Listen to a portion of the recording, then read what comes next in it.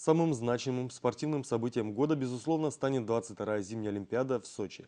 Ее торжественное открытие состоится 7 февраля. Культурную программу украсит и выступление лабытнанцев. Накануне в Сочи отправился образцовый танцевальный коллектив «Палитра». На разных площадках олимпийской столицы они представят 7 своих номеров.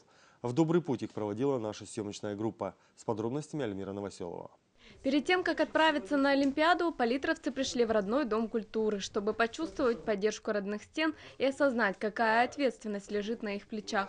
В добрый путь отправить 30 танцоров пришли выпускники. Они пожелали зарекомендовать палитру как настоящий профессиональный коллектив, как в танцах, так и в поведении. Желаю вам удачи, покажите на все, на что вы способны. Я знаю, вы будете там молодцами, главное – это дисциплина в первую очередь, вам это уже говорили и будут повторять.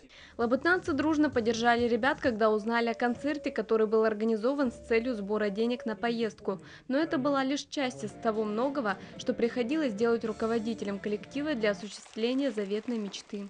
Первоначально мы прошли кастинг в интернете на определенном сайте, на котором участвовало 230 культурных коллективов творческих из России. И прошло только 60. И мы очень счастливы, конечно, что мы попали в это число. Далее мы начали работать с ребятами, уже начиная с сентября, узнав о том, что мы прошли в культурную программу. Репетиции шли практически каждый день. Ребята просто жили в Доме культуры для того, чтобы довести наши номера до совершенства, сделать их качественными. И сейчас, стоя на родной сцене, всего за пару часов до отправки в Сочи, они понимают, что они всего в шаге от осуществления мечты. Ребята, мы все вместе счастливы, и это счастье надо будет демонстрировать в своих танцах. Всего за несколько дней пребывания на Олимпиаде они покажут 9 танцев, 5 северных и 4 русских народных.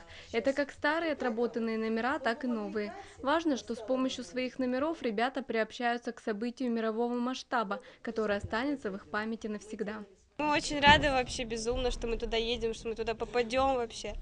Там такой ажиотаж, постоянно каждый вечер приходишь, смотришь телевизор, включаешь Первый канал, и там показывают новости, все виды спорта, что там вообще происходит. Это просто здорово. И смотришь на эти улицы и вот ощущаешь, что вот через несколько дней это там же тоже пройду, посмотрю все. В общем, все здорово.